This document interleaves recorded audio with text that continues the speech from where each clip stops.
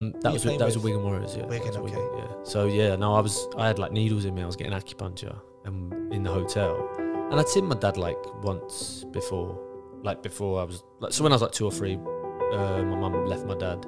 We never seen our dad again, and we seen him once. He come over, and then hadn't seen him again. Never really communicated with him, and I just remember being on the bed with like a load of needles in me, so I couldn't move. Yeah. The boys were like, someone's in reception saying he's saying he's your dad. I was like, nah. I was like, he lives in New Zealand, but he lives South Island. It won't be him. And they were like, he's saying he's not leaving. He's saying he's here to see you. He's blah blah blah. And he's a bit drunk. Like he might have been nervous about coming to see me or whatever. So, and I was like, no way. I was like, well, someone get these needles out of me, and I'll go have a look. And like went out there, and yeah, he was there, and I was like, wow. And yeah, such a overwhelming thing, do you know?